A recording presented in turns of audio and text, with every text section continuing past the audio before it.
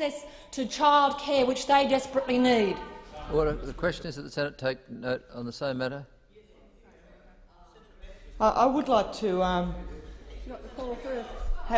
say a few words on the issue of childcare. I apologise. I have the call, and I think you might give me the courtesy of respecting that. Order, Senator Neal. I apologise. If there's a speaker on the other side, with your indulgence, I must call them.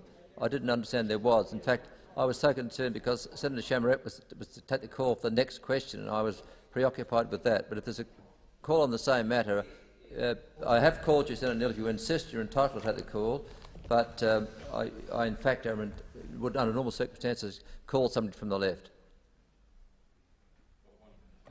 Thank you, Mr Deputy President. If ever the people of New South Wales needed a reason why they should not be voting Labor at the next election, it is the contribution that we have just heard from Senator West.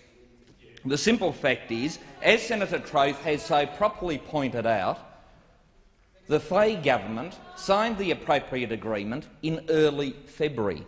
Something, sorry, yeah, they signed off on that agreement. They signed off on that agreement. They signed off on the agreement. Why don't you listen? Order. Senator Neal, it's most unlike you to be describing the comments of one of your colleagues on the other side as telling lies. I'd feel more comfortable if you'd withdraw that. Senator Ray. We on this side have always taken a very consistent attitude to that point you have raised, and I'm sure Senator Neal will, in the fullness of time, in fact after I finish speaking, withdraw that particular comment. Yes.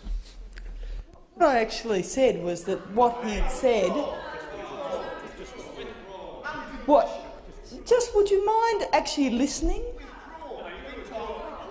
If you shut up and show some courtesy, I will withdraw. Order, Senator Neal.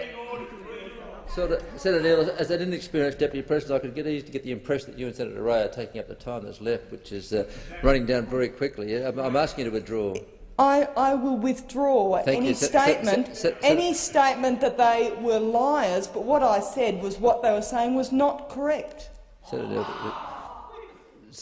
the time for this debate has expired. I put the question that the Senate take note of the minister's answer. Those of that opinion say aye. Those against say no.